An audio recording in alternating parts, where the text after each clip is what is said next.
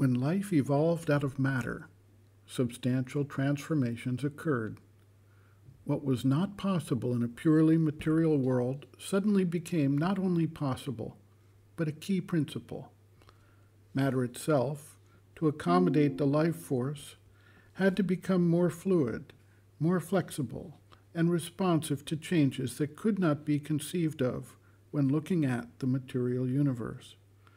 Similarly, when mind evolved out of life and matter, we see another seemingly radical adjustment in the way both matter and life respond. The advent of mind has brought about enormous changes to the action of the life force and the action of matter. It can be seen, then, that each successive development of a new principle of consciousness brings about qualitative and quantitative changes in nature that could not be seen, nor fully appreciated, nor even anticipated from the previously manifested stages. We can also see a trajectory in the expression of consciousness across the developments thus far, and that trajectory can aid us in gaining an understanding of what can be expected from the next evolutionary development. We see an increasing power of awareness and action. We see an increasing power of insight, self-reflection, and expression. We see an increased awareness of our environment, of our interdependence and essential oneness, and an increased focus on our spiritual existence and the meaning of our lives. We can expect that the evolution of the supermind will continue along the lines of this trajectory, as well as leverage far greater powers toward addressing the limitations, disharmonies, and issues that are evident from the advent of life and mind in matter. Sri Aurobindo notes, quote, "If supermind exists, if it descends, if it becomes the ruling principle, all that seems impossible to mind becomes not only possible, but inevitable.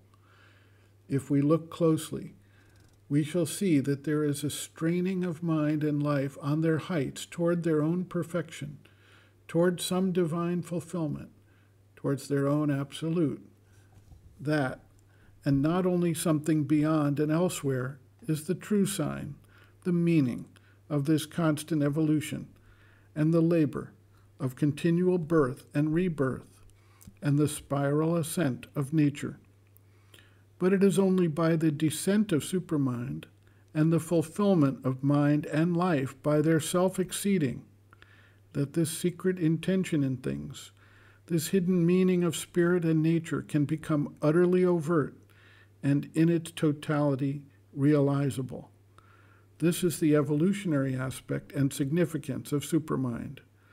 But in truth, it is an eternal principle existing covertly even in the material universe, the secret supporter of all creation.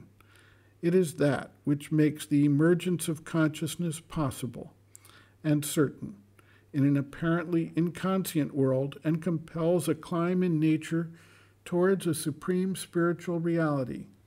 It is, in fact, an already and always existent plane of being, the nexus of spirit and matter, holding in its truth and reality, and making certain the whole meaning and aim of the universe."